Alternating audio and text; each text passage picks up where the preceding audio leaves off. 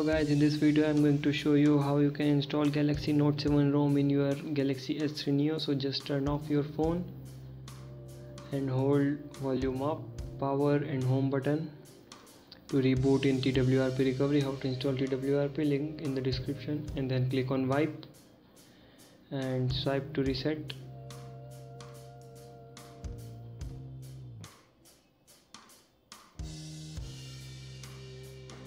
And click on back and then advanced wipe.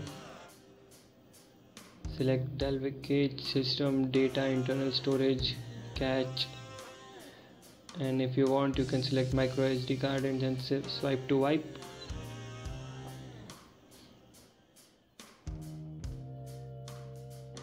And then back and again back and click on install and locate the ROM, and you can download the ROM, link in the description. Here you can see, here it is.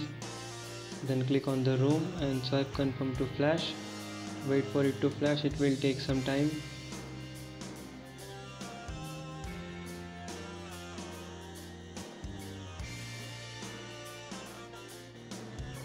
So as you can see, it's done. So now reboot system, and rebooting this the phone will be take time because it is the first boot. So as you can see, it's booting in the new ROM and it's done. So I'll be back after the setup.